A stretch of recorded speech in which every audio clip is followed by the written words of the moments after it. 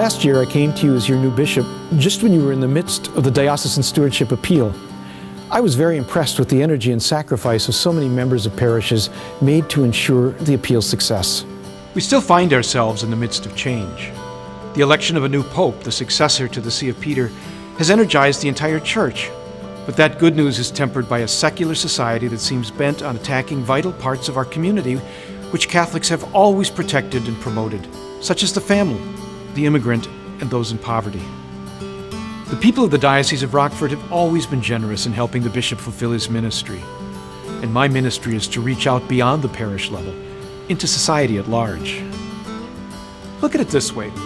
You're always generous to the needs within your parish, but our Catholic family is much larger. We are the body of Christ caring for the needs of the church wherever that may find or take us. The Diocesan Stewardship Appeal makes this possible. This spiritual focus on sacrificial giving is enshrined in this year's theme.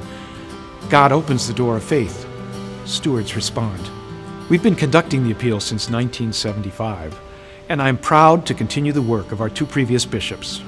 During my early years as Bishop of Rockford, I began the Diocesan Stewardship Program because I saw the need for Catholics to look beyond their own parish needs to the wider needs of the church. Diocesan Stewardship incorporates our Catholic values of tithing and sacrificial giving, so central to our beliefs. I thank the good people of the Diocese of Rockford for their contributions during my years as bishop, and I hope that they will continue to do so during Bishop Malloy's time. During my time as Bishop of Rockford, the Diocesan Stewardship Appeal allowed us to focus on vocations as we were in desperate need then for more priests. Because of your generosity, we were able to educate so many men to serve as priests in our diocese.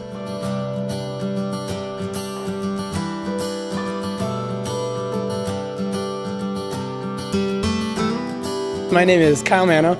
I'm 25 years old. I attend St. Mary of the Lake Mundelein Seminary. I'm here studying to be a priest, and I absolutely love it, and God willing will be ordained in 2016. I was going through my life, I enjoyed my friends, I enjoyed hanging out with them, but something felt unsatisfying.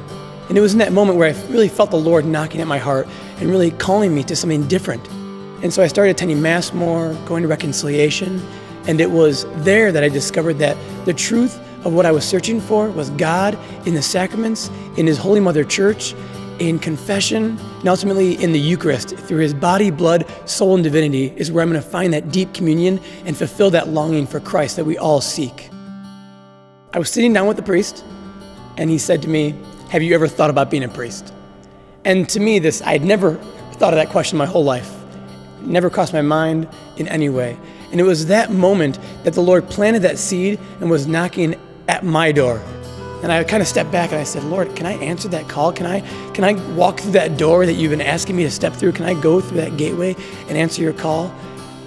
And I said yes, because I found complete and utter joy in knowing that God could use me for the salvation of souls.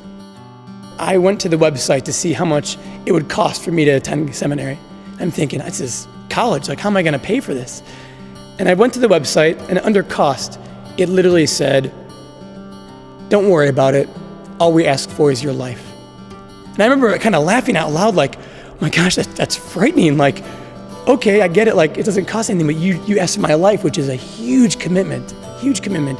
And I said, "Okay, well, I'll go." So I accepted that call. I went to seminary, and I can't even imagine how different my life would be if I had to work a 40-hour-a-week job and try to attend school, and try to pray, and try to minister to people in the community. It would be impossible. The people of the Rockford Diocese helped me go to school. If it wasn't for them, I couldn't eat, I couldn't learn, I couldn't do anything. But because of their stewardship, I can give back all my gifts to God and one day work for His church.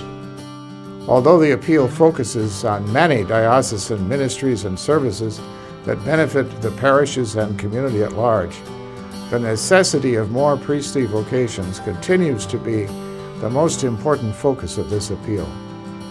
Catholic education, youth ministry, marriage preparation, outreach to the poor, priestly vocation. These are just some of the areas we Catholics support through diocesan stewardship. Our parishes are truly starting to embrace the idea of sacrificial giving in stewardship. Let me be candid. Each of us must realize that giving God back a portion of the blessings He's given to us is an obligation of faith. Our gifts to the Church are one way we can demonstrate that we serve God. We're asking your help this year, just as we do every year. Please prayerfully consider what you may give. Whatever you decide, the Church will be grateful. Your sacrifice, your parish's commitment, your desire to be God's stewards will truly open the doors of faith to those who need it most. Thank you in advance for your generosity. May God bless each of us in this endeavor.